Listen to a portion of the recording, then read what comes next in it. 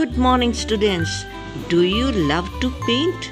Today, E.V. Rieu is going to tell us how to paint in his poem The Paint Box.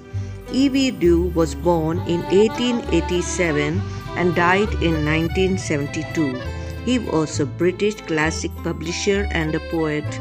He is best known for his translation of Greek literature. Come, let's read his poem. The Paint Box, E.V. Rieu. Cobalt and umber and ultramarine, ivory black and emerald green. What shall I paint to give pleasure to you?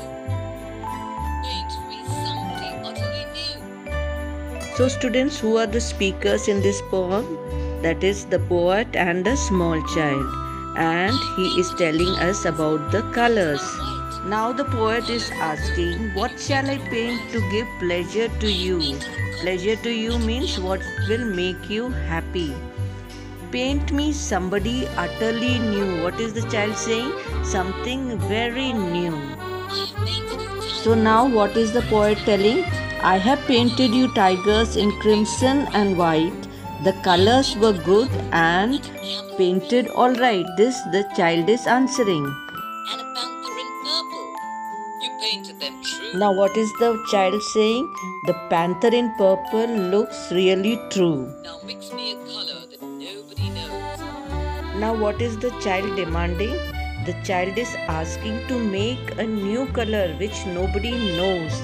And paint me a country where nobody goes, means he wants to see a new place which nobody has ever seen. And paint me a country where nobody goes. And put in it people a little like you, watching a unicorn.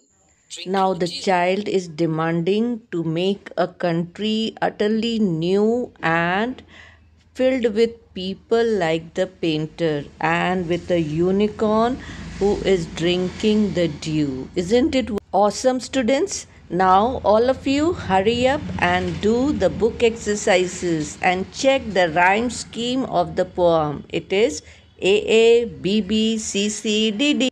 So students, see you very soon in our next class. Till then, love you. Bye.